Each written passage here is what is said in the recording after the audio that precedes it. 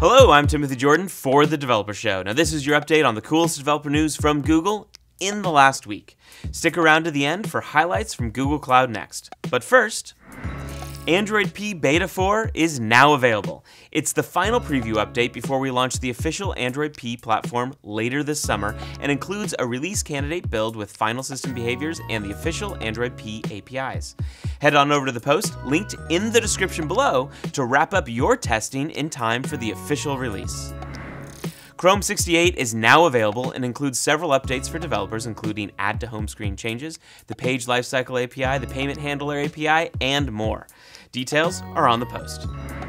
Dialogflow recently introduced several new beta features to expand conversational capabilities for customer support and contact centers. Head on over to the post for details and screenshots of knowledge connectors, automatic spelling correction, and phone gateway. The Go team at Google recently released a new open source project called Go Cloud. It's a library and tools for developing on the open cloud to help you build portable cloud applications. Take a look at the post for details of how it works and how to get involved. Google Cloud Next 2018 was last week in San Francisco, California. There were a ton of announcements. Here's just a few highlights. Cloud Build is a fully managed continuous integration and continuous delivery platform that lets you build and test applications in the cloud at scale. We're connecting GitHub with Cloud Build to provide fast, frictionless, and convenient CI for any repository on GitHub.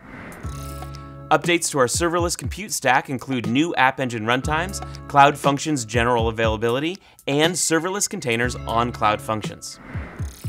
New database features along with partnerships, beta news, and other improvements can help you get the most out of your databases. Transparent SLIs, or service level indicators, give you fine-grained detail about the behavior of Google Cloud Platform services as related to your workloads. And BigQuery ML, which is a new capability inside BigQuery that enables you to build and deploy machine learning models on massive structured or semi-structured datasets.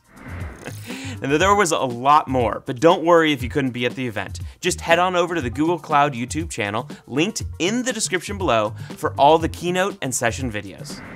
Please remember to like, subscribe, and share. I'm Timothy Jordan for The Developer Show. Thanks for watching, and we'll see you next week. You know you need unique New York rubber baby buggy bumpers.